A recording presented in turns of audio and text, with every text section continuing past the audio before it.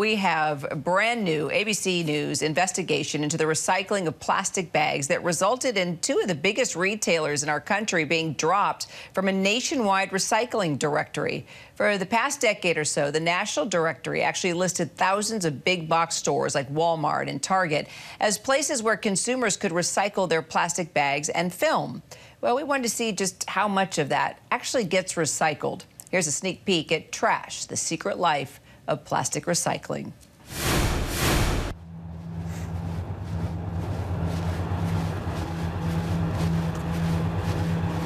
Late last year, we started this project to try to find out how plastic bags and plastic film are recycled in America. And months later, late at night, it led us here to one of the oldest incinerators in the country.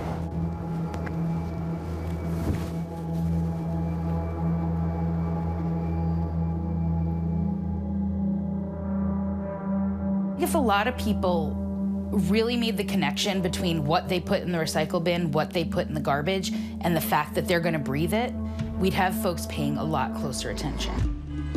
We live in a world filled with plastic, and many love its convenience. It wraps the food we eat, the packages we order, the groceries we buy. The United States produces more plastic waste than any other country on Earth. But have you thought about where it all goes? You may think those iconic three arrows forming a triangle mean plastic is off to a recycling plant. We call it wish cycling, where they think that they'll get recycled. But it turns out it's not that simple. A lot of people don't think of what happens. They have zero idea.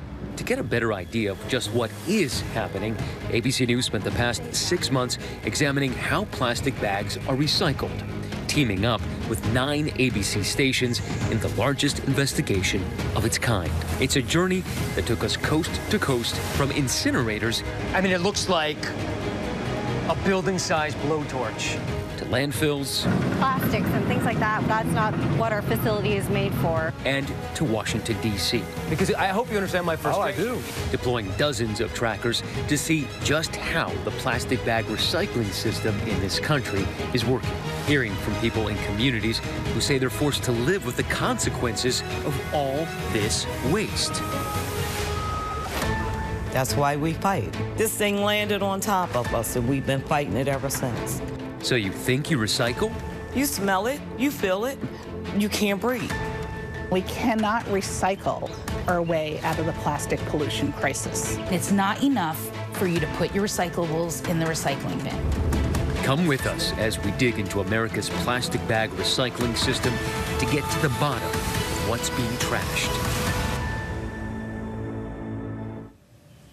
And our chief national correspondent, Matt Gutman, join me now with more on, we must say, the surprising results. Matt, we can look forward clearly to learning a lot tonight. Learning a lot, and really, Kira, at its heart, this is a deep dive into how plastic really is recycled. We wanted to know, and I think what we found is that there really is a good faith effort on the part of American consumers, especially, to try to recycle. The end result is not what we would want, right? The majority of plastic bags and film end up basically trashed in one way or another. And that is one of the major problems here. And at the heart is really an economic and financial issue, that it is cheaper to produce new plastic than it is to recycle existing plastic.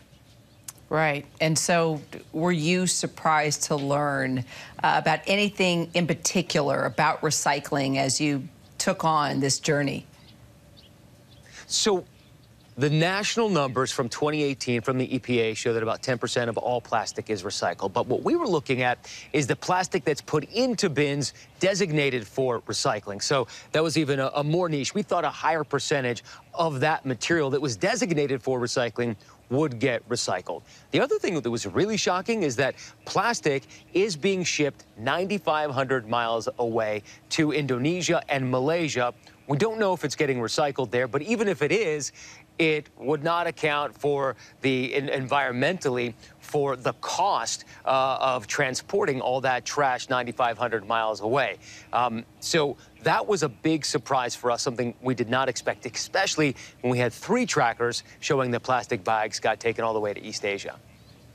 So I guess then for all of us that will be watching tonight, and many of us feeling powerless, how can the average American just ensure that what they're doing, what we're doing, right? When we recycle, we do it every night. Thursday night, we drag out the recycle bin, that it's actually getting recycled.